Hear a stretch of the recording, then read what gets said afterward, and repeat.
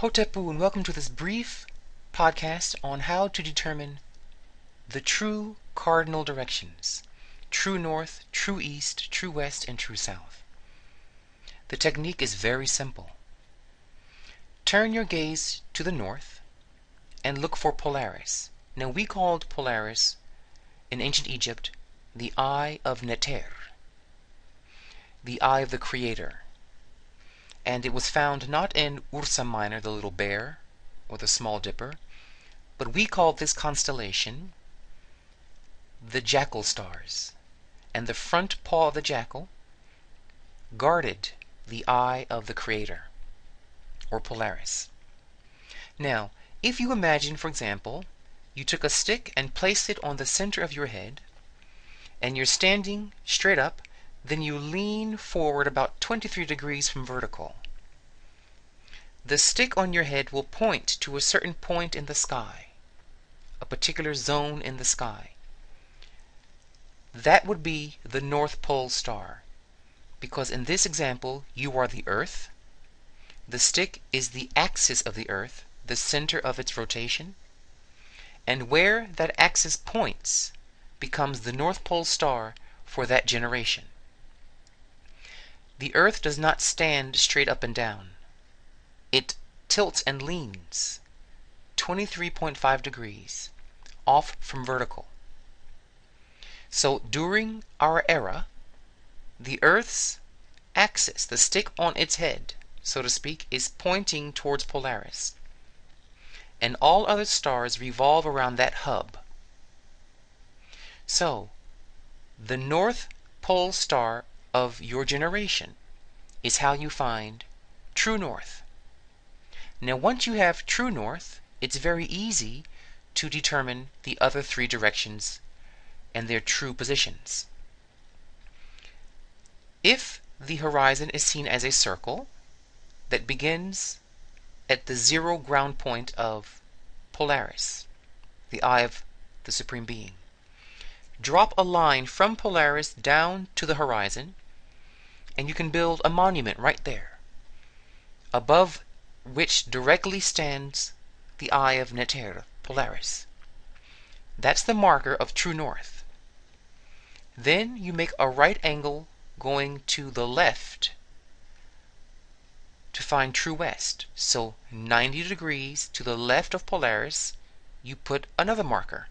That's true west. Conversely, if you're going 90 degrees to the right of Polaris, you build a marker there. That's true east. And if you were to build a marker directly behind you, which is 180 degrees opposite Polaris, there you have a marker for true south. So, to review, find the North Pole star, drop a thread or a line from that star to the horizon, build a monument there, a marker. Then build one at a right angle to that to the left, that's true west. At a right angle to the right, that's true east. And opposite that angle, that's true south. And now you have the true directions. These directions are very important to the blacks of Egypt. In fact, they built the Great Pyramid of Giza aligned with the North Pole star of the time of its being built. And the northern entrance of the Great Pyramid, which leads down to the lower chamber, is angled exactly at the highest point of the North Pole star at that time, called the culmination of the North Pole star. So they could pull in what we call the spirit serpent.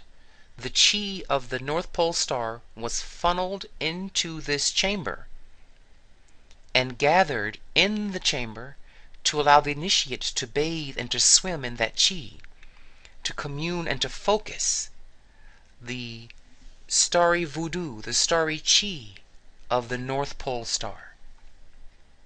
So these true cardinal directions have a lot of power. We call these channels of energy, where you drop a star from the sky to a marker on the earth, and then from there to a monument somewhere else in the country. We call these channels or these threads of energy weaving sky and earth, earth and sky, the Baluari and the Anu. Do see the YouTube video I have called the Baluali and Yenu to learn more about this. It's a very important principle for Egyptian shamanic astronomy, because the gay shaman is able to summon the energies from those gates, from the North Pole gate, in this case the Eye of Neter Polaris, and can funnel it through a marker into a monument, into a temple, for the priestcraft to use to open that spiritual gate in the hearts and souls of the people and of the land, to keep all things in balance. So this is the easy way to find the true directions. If you're sailing on a boat, if you're walking in the deserts, if you're walking in a forest, you now know the trick to knowing true directions. Find North Pole star, drop a line, measure 90 degrees left or right to get true east or west, or 180 to get true south, and you're on your way. May this teaching be with you for eternity. Dwau Wen Hotepu.